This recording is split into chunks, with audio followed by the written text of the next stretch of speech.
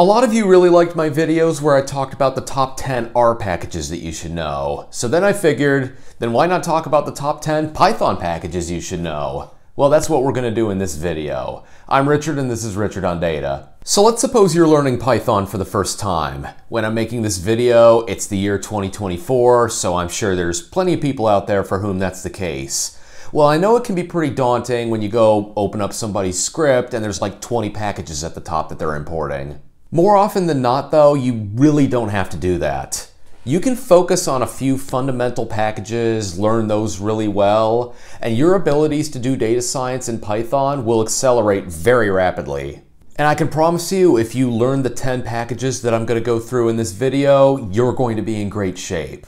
So before I do that, take a moment to subscribe to my channel if you haven't already, and smash the like button for the YouTube algorithm. Now let's get to it. So the first one we're going to start with is going to come as a surprise to absolutely nobody, and that's pandas.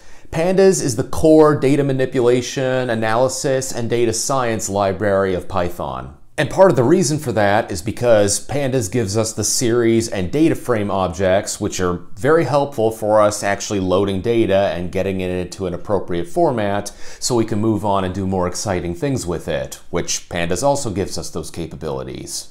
So this pandas cheat sheet here comes from PyData, and it's absolutely outstanding and has pretty much everything you need right here. There's 2 pages here. Now on the left side of the first page, we've got everything around creating data frames. As we move to the right, we have things around changing the structure, sorting, reindexing, and these are going to be some of the most important functions in the whole package. Things like sort values, sort index, reset index, and drop. Those are super helpful functions. And then as we start moving down, you've got functions for subsetting observations and variables. That should also be one of the very first things you focus on getting comfortable with. As we go to the second page, we start getting methods for summarizing and grouping data. Value count, describe, nUnique, shape, those are all things you'll probably use every single day. The grouping stuff at the bottom can take a little while to get used to, so that's definitely something I recommend practicing a bit to get the hang of. Now I recommend pandas as the first one because it's pretty easy to pick up and it's also going to help you to do the fastest.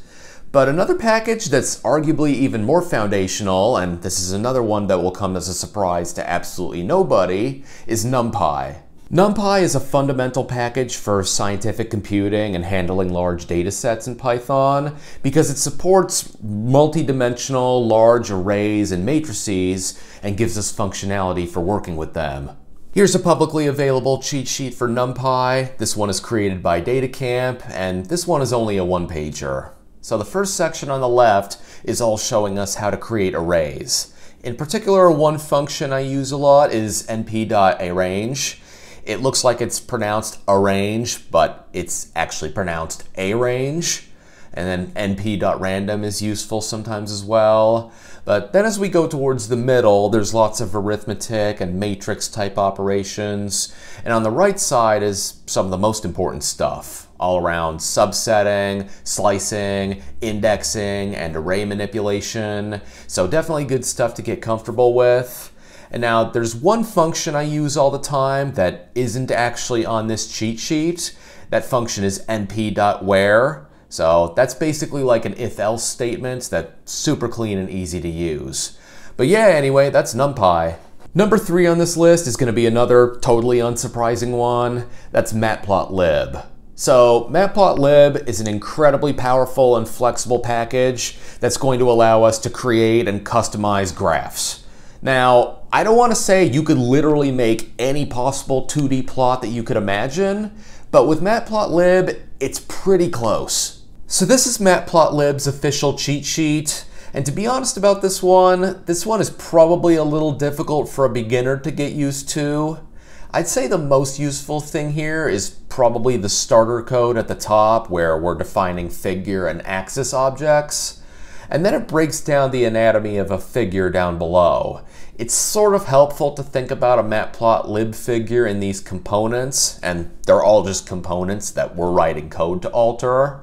So you've got major and minor ticks, title, objects on a graph like lines, grids, and Y and X axes here.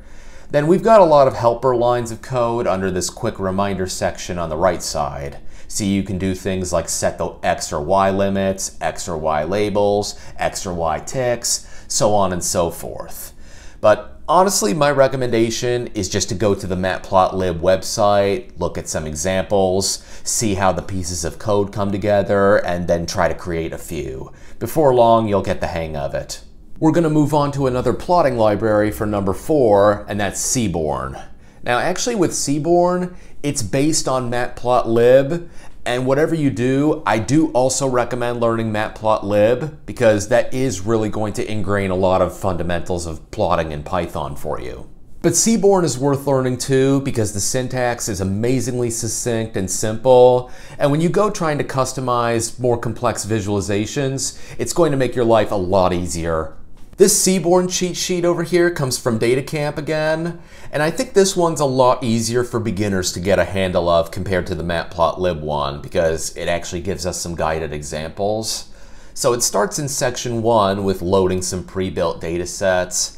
In the second section, we can use the matplotlib code to alter the size of the plot, and then the seaborn code to change some of the style. Then as you can see from section 3, the code is quite straightforward. You just define the data you're using, your X and Y axes, and sometimes any ancillary variables like this LM plot that changes the hue using the species variable, and then you're pretty much good to go. Then there's plenty of examples as we move from the right down of different types of plots you can make in seaborn. Again, very powerful stuff. This combination of matplotlib and seaborn is a must-know for anyone picking up Python. Now the 5th package here is actually a much smaller and simpler one, but it really is the unsung hero in a lot of work, and that's datetime. So in basically anything with the possible exception of SQL, working with dates and times is painful. It's painful in R, and it's painful in Python too. Datetime though is going to give us classes for working with dates and times. So whatever it is you're trying to do, whether it's arithmetic or manipulation or setting up a model, datetime is going to make your life easier. Now at the time I'm recording this video, I don't think there's any easy cheat sheet for datetime the way there is for the others up to this point, but the documentation is pretty quick and easy to use. You can see first you've got a date method that returns an object with convenient year, month, and day attributes. You've got a similar thing for the time method, and then you've got a datetime that puts both of these two things together into one. Not to mention you've got the now and today methods, which come in handy a lot.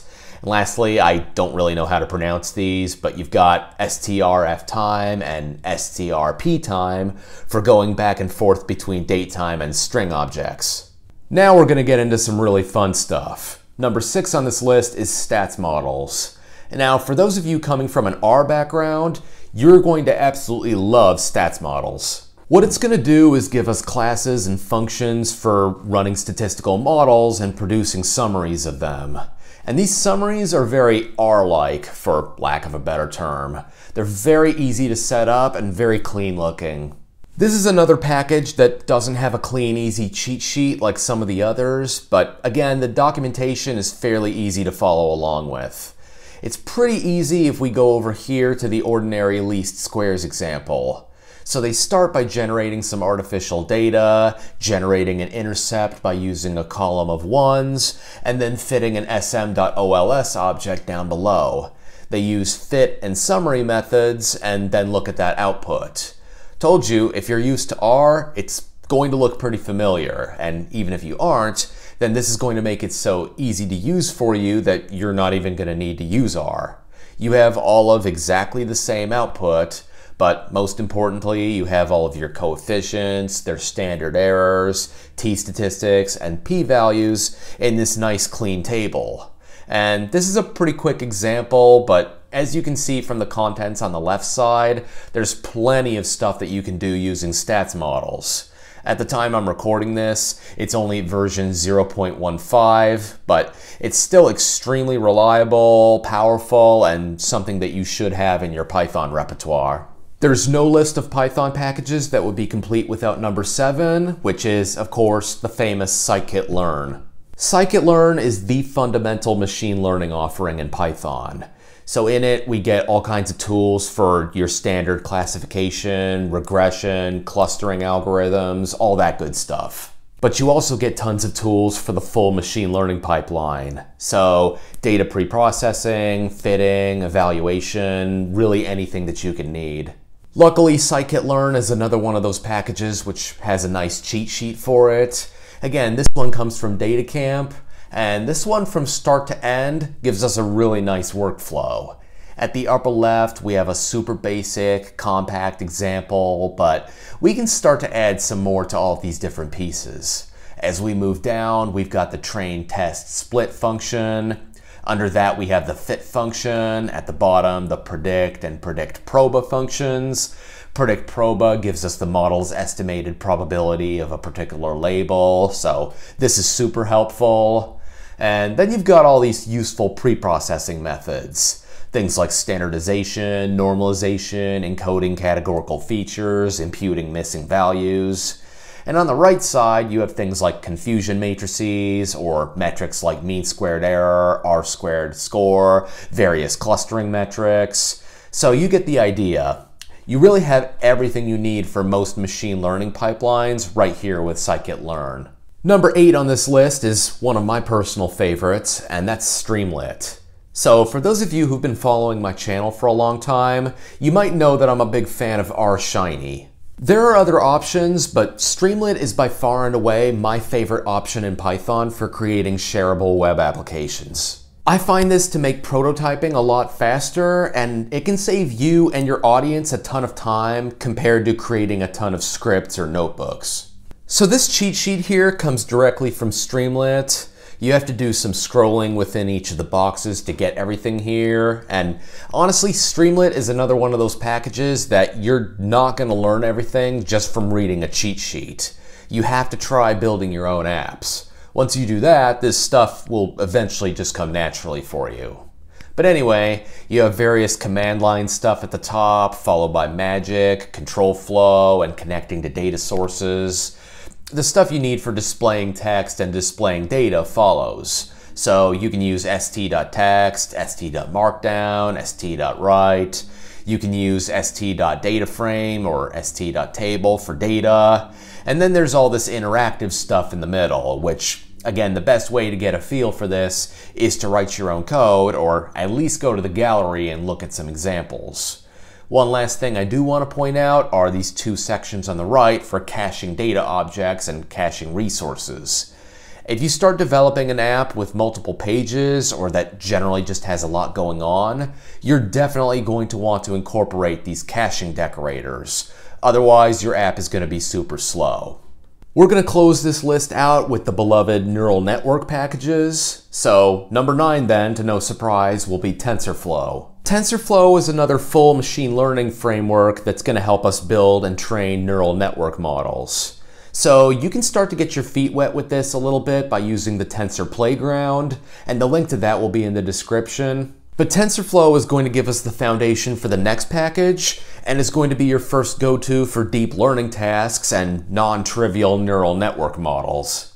There's a site out there called Zero to Mastery, and it's got some of the best TensorFlow documentation I've seen. So I'll keep this one pretty quick because some of it's going to be covered under the next package. But you start with your basic tensor operations. Those are going to be the fundamental building blocks for the rest of what we do. So you're doing basic math and reshaping them. Then as you go down, you get into creating layers. Creating basic neural network models, compiling them, training them, evaluating them. Then as we go down, various data pre-processing steps. And as it keeps going down, there's more functionality around creating more advanced models, say by using the functional API. So again, you've got a massive framework here that's going to allow you to perform virtually any step of a machine learning pipeline, specifically in the context of neural networks. As you may or may not have guessed by this point, number 10 on this list is keras.